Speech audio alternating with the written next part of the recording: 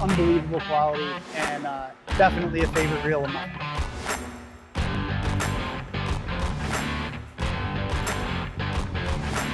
The Ross Colorado fly reel. This is the reel that essentially is bucking the trend of bigger, stronger, better, burlier. It's perfect for, I would say, like 70% of the freshwater fly fishing experiences that you're gonna have. And here's why. Think about when you're fishing freshwater. The majority of the time, when you hook a fish, what are you doing? You're just stripping the line in, you're fighting it on the rod, it's pinched behind your trigger finger, and you're essentially just fighting it in until you can get it and get it to the net.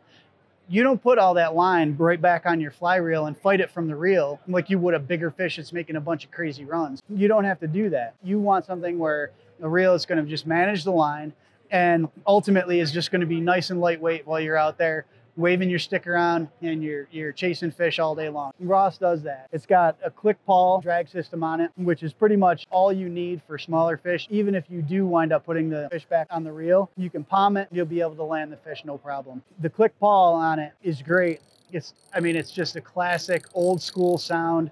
This is what fly reels used to be back in the day before we got into all sorts of enclosed pressure drag systems. So it comes in two colors, this particular brush silver, and then it comes in black as well, in case you're into, the whole style thing. Ross has been in the fly fishing game for a long time, and they make really, really solid freshwater reels. Unbelievable quality, and definitely a favorite reel of mine.